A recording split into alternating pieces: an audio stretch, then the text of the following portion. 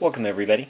Here's my quick 3.5 minute distribution preview of Zorin OS 5.2. Now this one's a little, been out for a couple months already. In fact, they just released the light version, but this is the core full version, not the premium version. But it does come with Chromium pre-installed, which you guys, actually Chrome, I apologize, and I added Firefox later. I'm more of a Firefox kind of guy anyway. If you look at this, this is actually the dark theme, and I'll be switching to the regular theme pretty soon. You can tell by looking at the GNOME panel there that they're really trying to make this distribution geared to new users to Linux that are switching from Windows, which is a pretty good group of people. Although I'm never a big fan of Linux distributions mimicking either the Mac or Windows OS. I just think it's kind of I don't know, bad form. I mean, if you're going to do Linux, do Linux, and don't try to make things look like something else. But here's a quick look at the, I believe this is Nautilus. If not, it's another themed file manager. One of the cool things is that you can scale the images and the icons to what size you would like.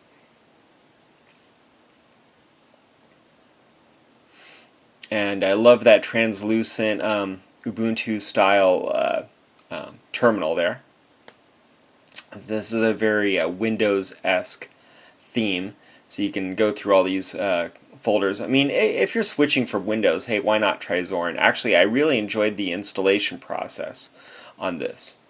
And here's some different options for customization. If I remember right, this is about a 1.5 gigabyte download from their website. And I used the Ireland download. It seemed a lot faster than the United States version.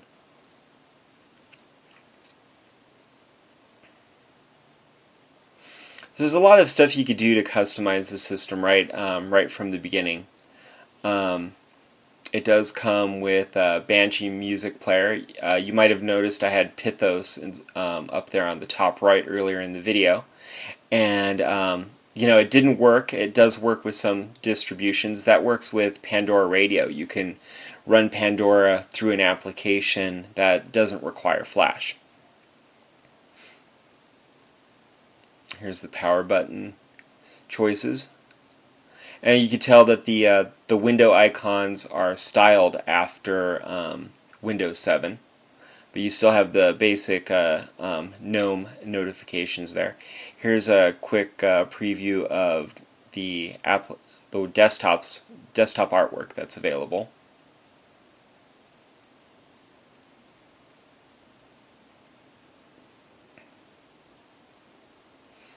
Overall, I really enjoyed this distribution, even though it does look like Windows. You know, one of the first things I would do is go into GNOME Look and download a theme that didn't look so Windows-esque. But otherwise, I'd give this a really high rating for new users. It's really easy to install. I think I had it running in like 5 minutes. Alright, thanks everyone. Bye.